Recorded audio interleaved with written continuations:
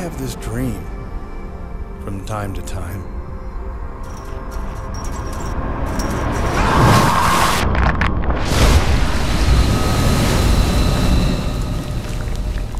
It always leaves me feeling empty, hopeless.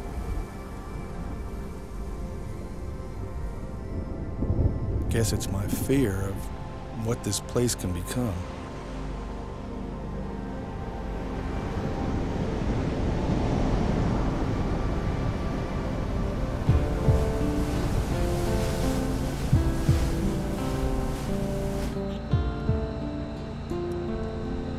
I came to the Gulf of the Farallones over 20 years ago. I never left.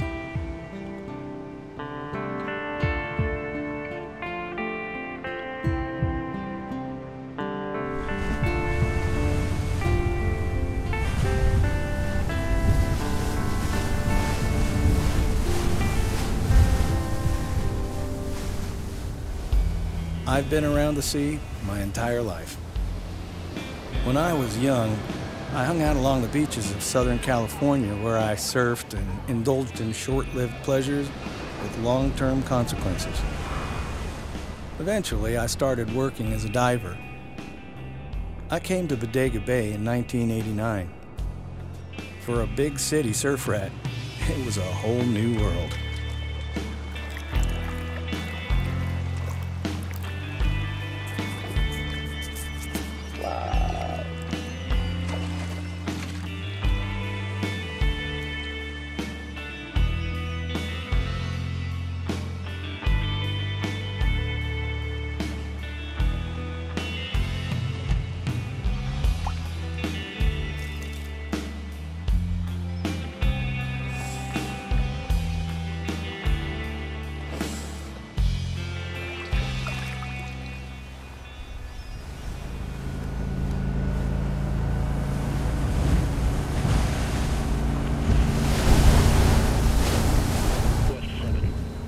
I never know what to expect when I cross the Gulf. I've made the trip by myself more times than I can count.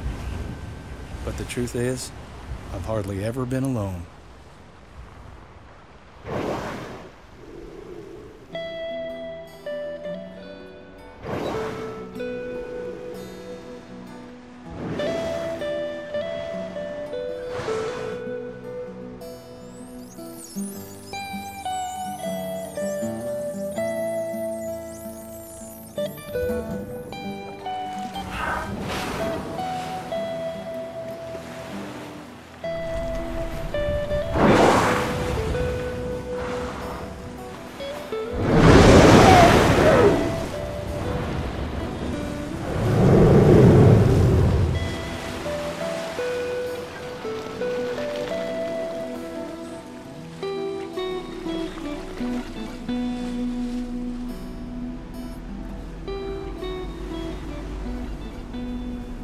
Things change fast out here. Sunny one second, socked in the next. The fog rolls in and out of the Gulf like the tide. It hides everything, including the Farallone Islands that are just 30 miles from the Golden Gate Bridge. Probably why most people in San Francisco don't even know they're there.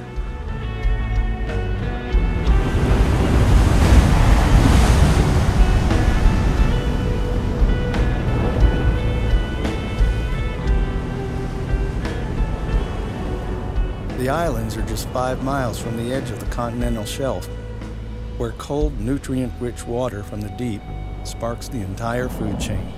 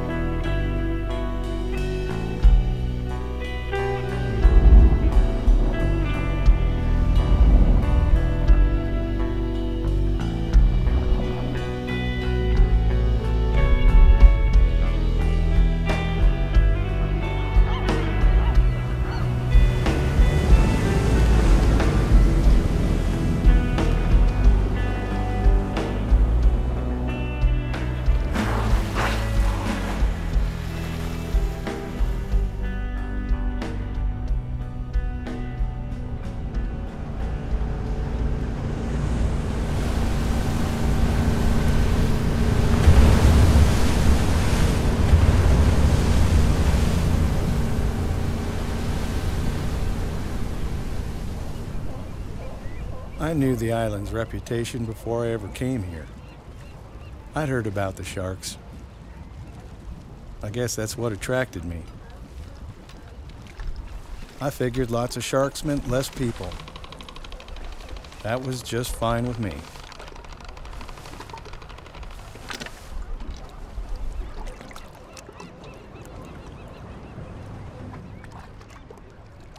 Like I said, things change fast out here.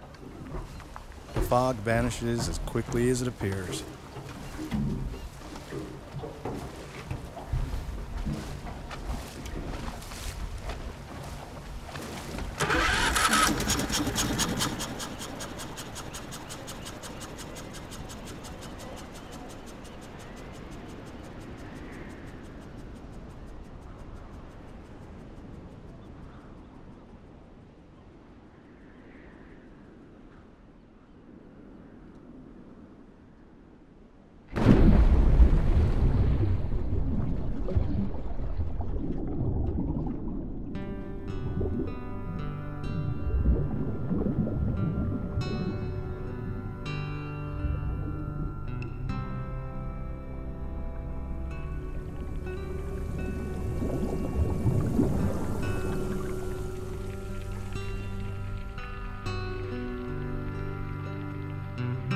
It's hard to imagine what this place must have been like at one time.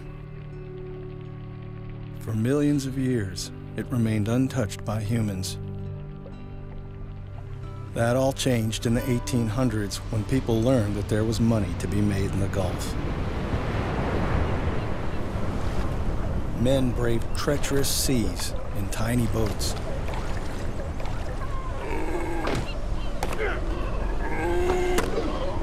Sealers slaughtered over 100,000 seals in just 3 years. There were actual gunfights over seabird eggs. By 1896, eggers had taken 14 million of them. A lot of those guys came here to get rich. Some just looking for a new life. I came here for the urchins. On my first dive at the islands, I was amazed at their numbers. The seafloor was like a huge plain just waiting to be harvested. And the urchin business was all about harvesting as much as you could. To break the monotony, I started bringing a video camera on my dives.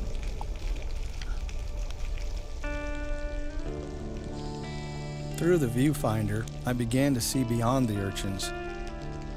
A whole world of creatures going on about their lives as though I wasn't there.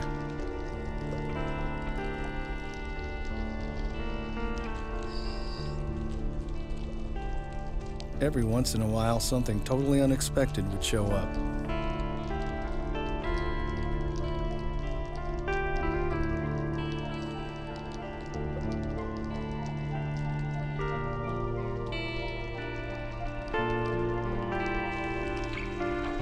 And of course, there were always the sea lions.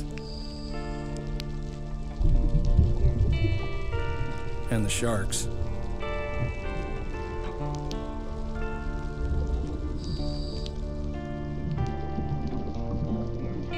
I started out defiant of the sharks. More than once, I was sure I was going to get bit. Never happened. Kind of made me wonder why they'd pass up on such an easy meal. After a while, even the sharks paid me a little notice. Circling on the edge of visibility, like ghosts.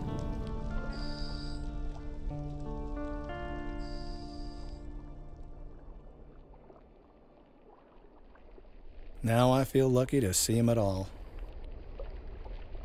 Didn't take long to realize that the sharks only took what they needed. They were less menacing to me than a sea lion is to a fish. There was a perfect balance in it all that I wasn't feeling part of. Fishing didn't feel right anymore, so I got rid of my urchin gear. But I kept the camera, and I got a hold of another camera that I attached to my air hose to get a bird's eye view of me and I hoped, a great white. Most people thought I was crazy hanging out waiting for sharks. But the reality is, even great whites have to watch their backs. Yo, over here! A few years ago, a whale watching boat came upon a couple of orcas sharing a meal. Turns out, that meal was a great white. We all have our predators. To me, the most voracious of all is human. By the time the last American whaling ship set out from San Francisco Bay in 1972, the writing was on the wall. After over 200 years of being ravaged, the Gulf was simply running out of animals to kill.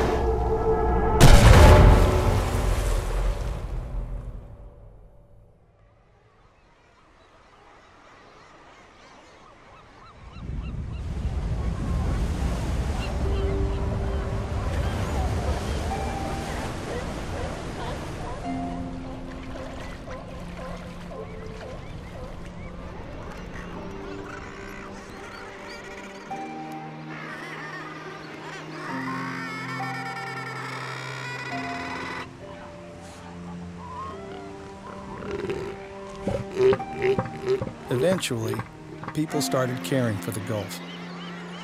The islands became a national wildlife refuge. The Gulf of the Farallones, a national marine sanctuary. Though the Gulf is only a mere shadow of what it once was, as a sanctuary, it has begun to heal. And I guess you could say, I healed along with it. For most of my life, I treated myself like we treated the Gulf.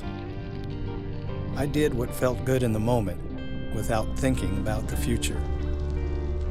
I took it to the edge, saw the most powerful fish in the sea show incredible restraint.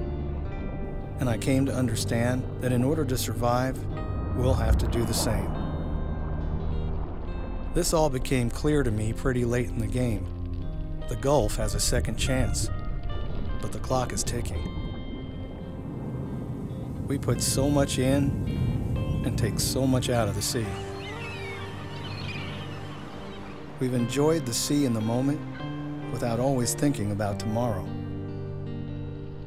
And now that tomorrow's here, I worry about what the future holds for my grandkids.